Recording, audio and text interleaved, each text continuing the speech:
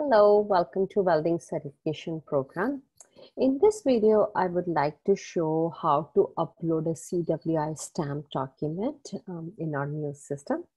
So let's log into the WCP new system, and to log into the WCP, you can also see the video in the description below.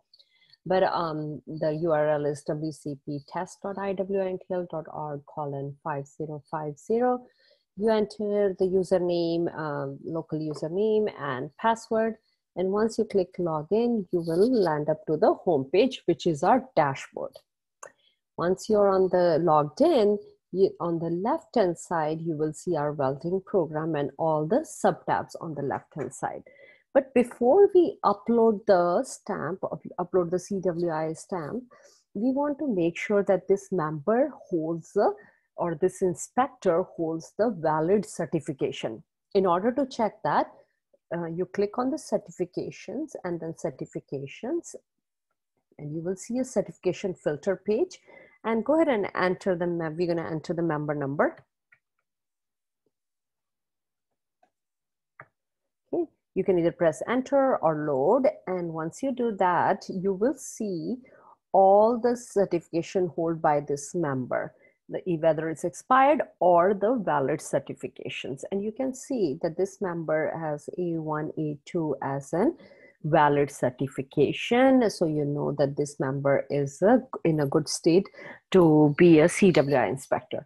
So we can, also you can click on the member's name.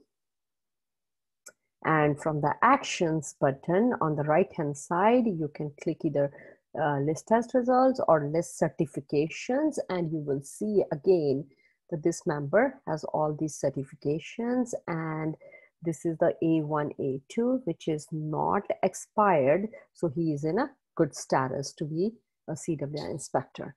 So the next thing is on the left hand side, to upload a CWI stamp, we're going to click on utilities, and then you see a sub-tab called CWI stamps.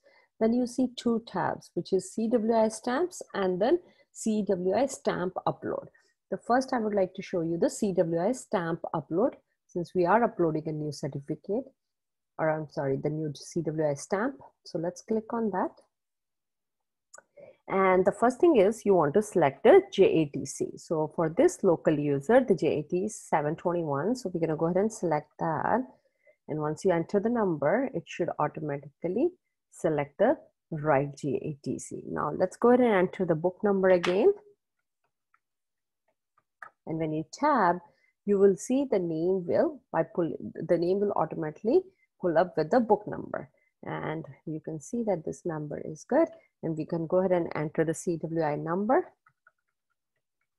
and the expiration date, which is, we know it's 3 years from the issue date. So we already know 23. So 24, 25, 26. And you click on this calendar or in the box, and you go ahead and select the right date, expire date. And it's April 19th. And you can see it's 4/19/2026 is the expiry date. The next thing you want to upload is the CWI authorized letter. So it has to be a PDF document only. So go ahead and click on browse.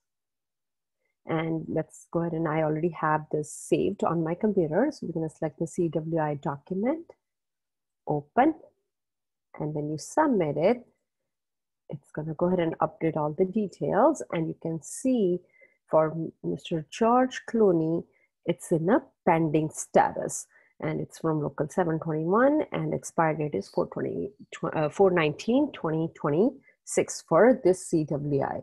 So this CWI is still in the pending status because the NTF admins at the headquarters still needs to look at the paperwork or the stamp and then approve it. Once they approve it, it will become an active and ready for use. So also, I do want to show you, when you are under a CWI stamps, you can see all the pending, inactive, and active status for your CWI inspector.